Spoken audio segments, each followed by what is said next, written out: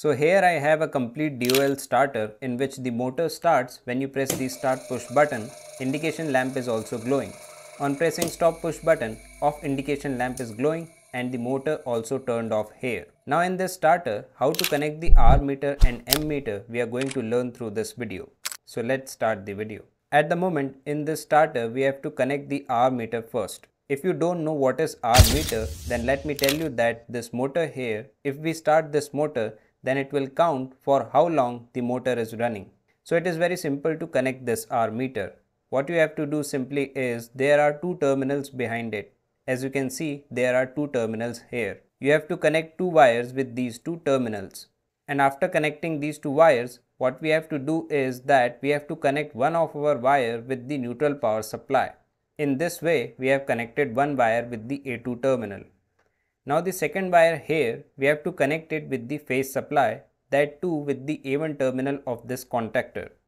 But here we can see that on A1 terminal already two wires are connected. So in this condition, what we can do is that this wire here, from where this wire is looped, as you can see, this is the NO contact here. This wire is connected to this NO contact. That is, with this wire of holding circuit, we can connect this wire. The power supply will come in this wire only when our contactor starts. So with this NO contact, I am connecting this wire. Let's understand the connection by using the circuit diagram here. See friends, our R meter here, like I have an R meter here. So if I want to do connection of this R meter, then to connect it, I will connect it directly with the neutral power supply.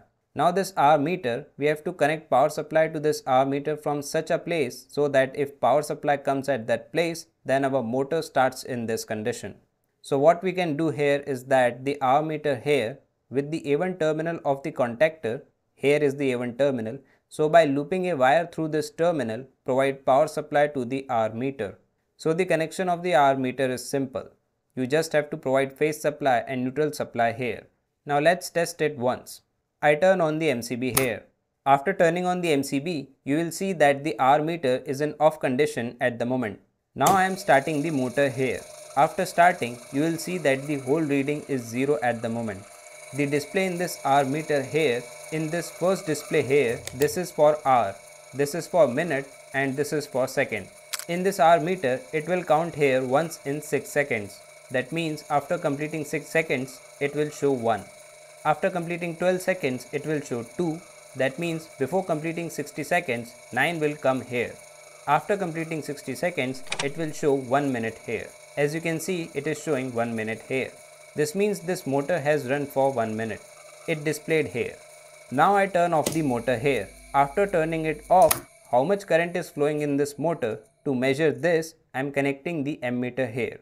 As you know, if we have a type of ammeter in which there is a display, then we have to provide a power supply to turn on the display. At the same time, we have to provide the current feedback to measure the current. To provide the current feedback, we will use this type of CT. So how we will connect by using both, let's understand this too. So this digital ammeter I have, a diagram has been made on this ammeter that how we have to connect it.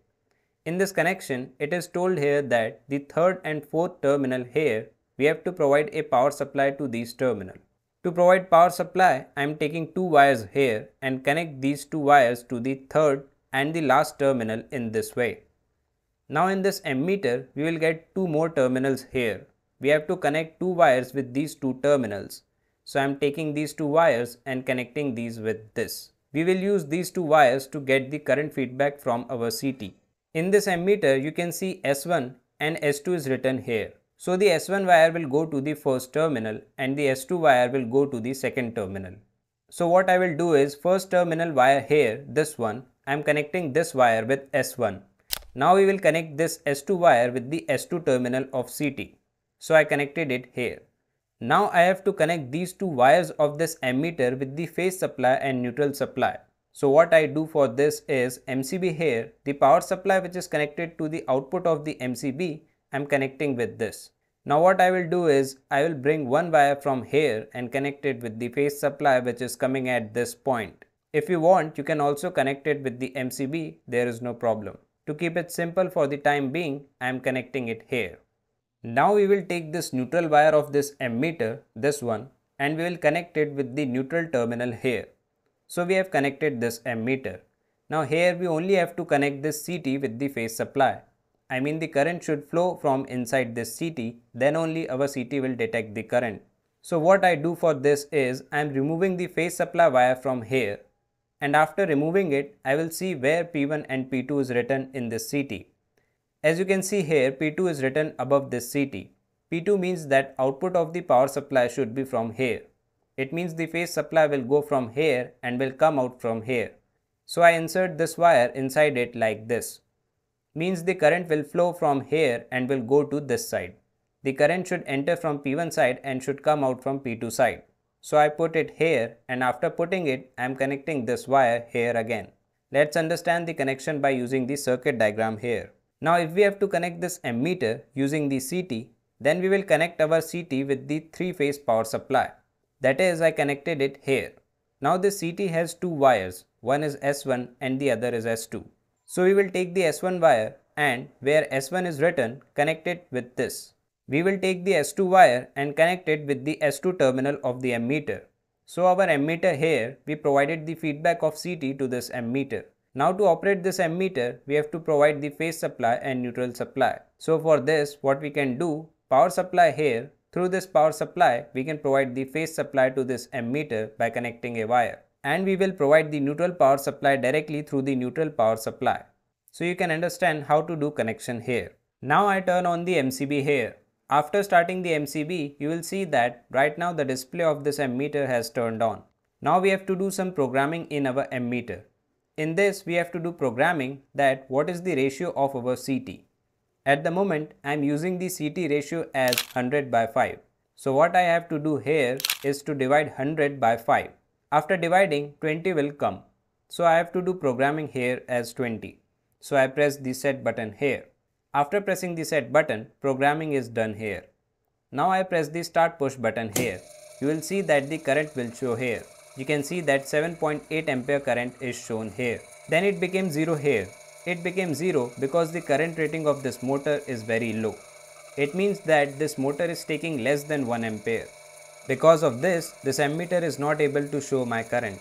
The current range of this ammeter I have is above 2 ampere.